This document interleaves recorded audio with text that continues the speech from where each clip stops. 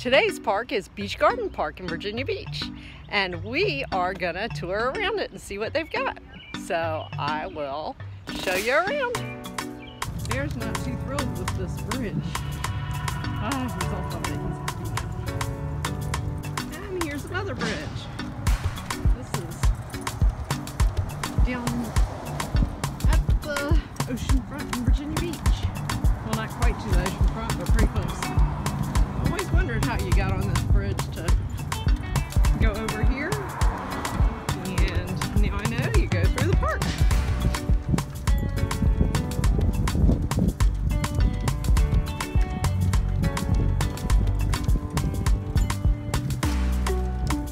And this has a really nice trail.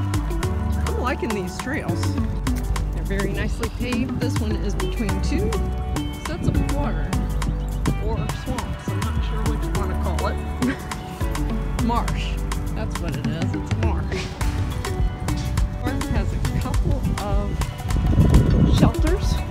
They also have chairs where you can have a seat if you get tired while you're walking, or if you just want to hang out for a while. Well, here's the building for the concession stands. There's the scoreboard. And there's another baseball diamond over there. So this park has two baseball diamonds. This is the park that the Beach Middle School uses for their baseball diamond.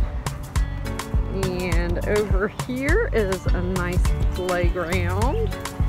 Looks like it's got all kinds of goodies over here for the kiddos. Swings and slides and play equipment. And there's actually a little shelter over here also, with a picnic table.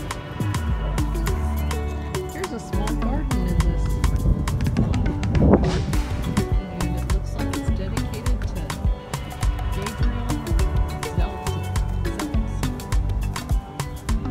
It's a community garden. And just like all the other parks in Virginia Beach, they have doggy pots.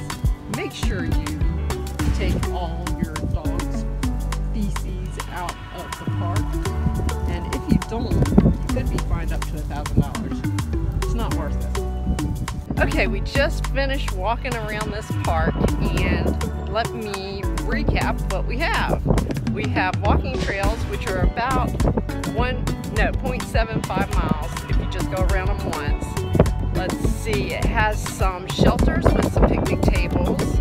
It has, the walking trail's really nice, and it goes over some bridges and through the marsh, and so it gives you a little more of a view than just a regular park. Let's see, it also has a concession stand, which I'm thinking might have bathrooms over there also. I can't imagine them not having bathrooms near a concession stand. And it has two baseball diamonds and a nice big parking lot. And it has a nice playground also.